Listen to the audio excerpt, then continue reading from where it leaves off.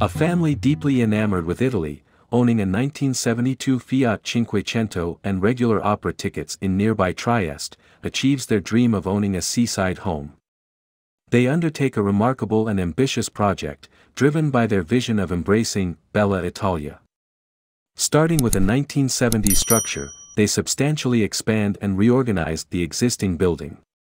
Preserving the charm of old trees, the sturdy stone walls, and the terraces cascading towards the sea becomes the defining essence of the atmosphere. Spanning 3 floors, the seafront house accommodates the expansive family and visiting friends, blurring the boundaries between indoor and outdoor living. The breathtaking sea serves as a perpetual backdrop, enhancing the setting. Each room is meticulously adorned with opulent furnishings and intricate detailing. They intertwine quintessential Italian materials, vibrant colors, and motifs with subtler, almost Scandinavian elements.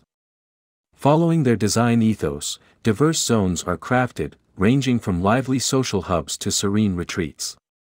The kitchen emerges as the heart of the home, complemented by the allure of a blue pool for joyous splashes and the functionality of a pizza oven.